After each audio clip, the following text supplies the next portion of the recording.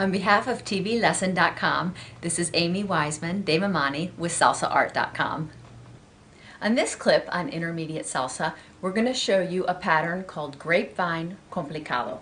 We'll demonstrate it once and then we'll break it down for you. It looks like this. 1, 2, 3, 5, 6, 7. 1, 2, 3, 5, 6, 7.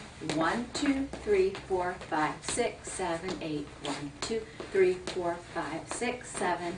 1, 2, 3, and 5, 6, 7, and 1. So let me break down the move for you. It's an intermediate clip, so I'm not going to break down this setup very much. It's something that's probably familiar to you if you're an intermediate dancer. We start by both partners breaking back on one. Followers break back on your right, leaders on your left. Advance forward with your left followers, and the leader will have his front to your back on 3.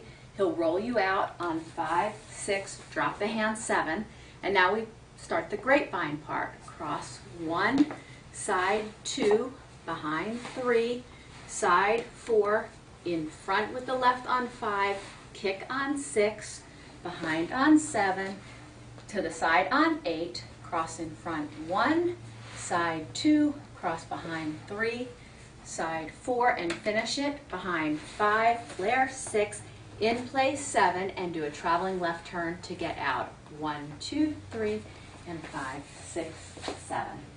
That move is called the Grapevine Complicado. On behalf of TVLesson.com, this has been Amy Wiseman, de Mamani. Thank you for watching.